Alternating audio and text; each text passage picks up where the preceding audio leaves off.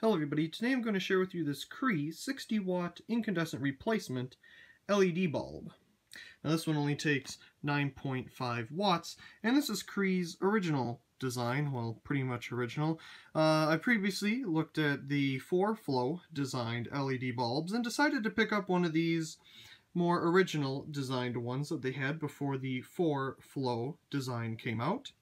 This one is soft white. I forgot to pick up a daylight version, so all we have here is the soft white version. When you see the packaging is pretty basic and gets right to the point. It tells you it replaces a 60 watt incandescent bulb and takes only 9.5 watts. We can see the lumen output and an indication saying that this is a dimmable bulb. Opening it up, we find more information about the bulb itself. Pause if you'd like to read any of it. So according to this, it says tear here to open, so let's go ahead and do that.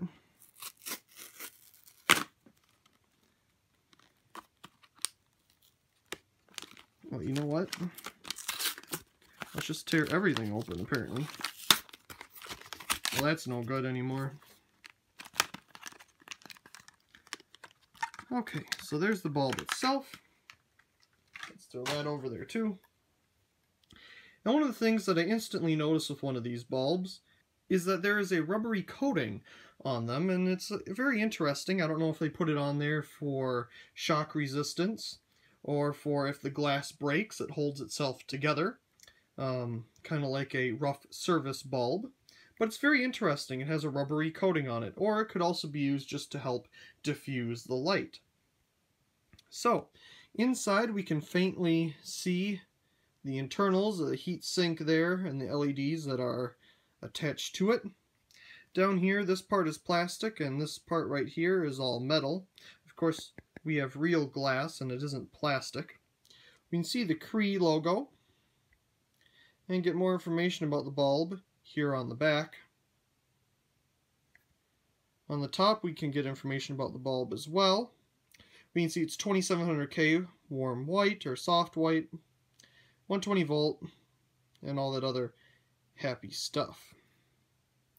So let's go ahead and screw it into our socket here.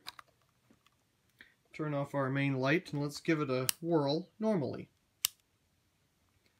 So, just like with any other LED bulb, it comes to full brightness right away. There's no 60 Hz flicker that I can see, or the camera is picking up either. So you can see from the top what it looks like. You can see the dark spot there in the middle where the heat sink is, and you can see the ring of the LEDs that are attached around it. I really like the design of these bulbs, just because of how it looks like a frosted incandescent bulb with a C-shaped filament. Very interesting.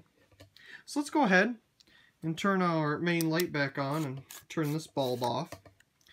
We will go ahead and screw in our dimmer here. This is a regular incandescent dimmer, not a specialty dimmer for LEDs. So we will see how it handles that. Let's turn it all the way to bright. And we'll turn it on. Let's go ahead and slowly dim it.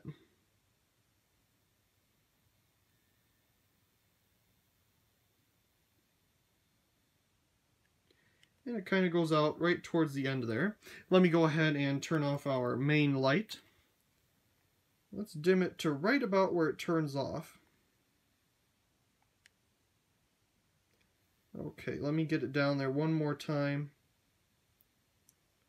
So it's right about here is where it is about to turn off, and I'd say that equals a little less than a 4-watt nightlight bulb.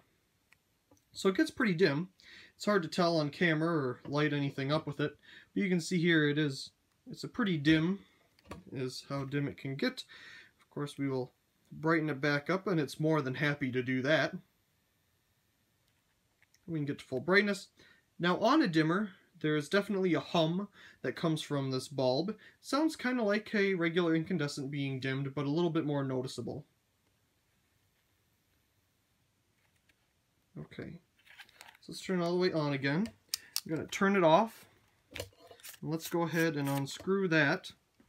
Let's screw in our adapter here, we will go ahead and make a little comparison here with a regular 60 watt incandescent bulb. If we attempt to line up these bases here, we can see it's just a tad taller than a regular incandescent. So we're going to go ahead and screw in our LED on one side and our incandescent on the other. And let's go ahead and make sure it's at full brightness and turn it on. So you can see a nice little comparison here of it being compared to a basic GE 60 watt incandescent bulb with a vertical filament. Both are equally as bright, most definitely. I'd say the incandescent is a little bit more harsher on the eyes just because there isn't much of a coating there. So let's go ahead and dim it to see how well it dims with an incandescent. So we're slowly dimming it down, and just like an incandescent is, it'll dim down a lot quicker and get a lot dimmer than the LED. So if you're trying to get an incandescent this dim, and you're trying to find an LED that matches that, you're going to have a really hard time.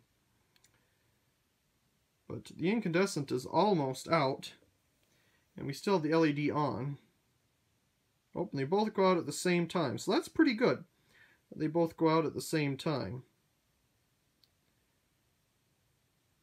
But it definitely does not get that dim, as you can tell. I can actually get it, oh, I thought I could get just a tad dimmer.